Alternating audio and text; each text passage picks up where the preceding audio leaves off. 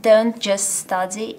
Even if you don't have a hobby, even if you feel like, oh, I really need to study more, it's not the same. You need to balance your life. And Cambridge offers so many exciting opportunities apart from libraries and courses. It's completely necessary to get a bike. In my opinion, at least, the buses are terrible, so just get a bike. It's not super big, so it's quite easy to get very acquainted with it very soon.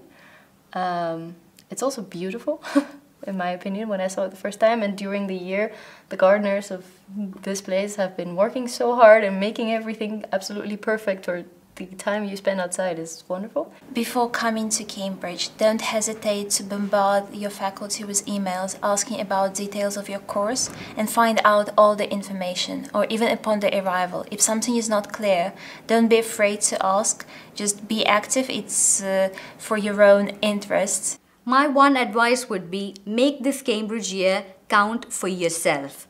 And by that I mean, when you come here, set your rule, set your pace, set your life.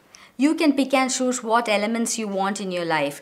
There might be an overwhelming sense that Cambridge is about one thing or the other, but the truth is, it's actually about you. So you can come here as a book lover, a garden lover, a sports lover, an arts lover, and still find Cambridge catering to you very specifically. So personalize your experience in Cambridge. Make Cambridge work for you. That's my advice.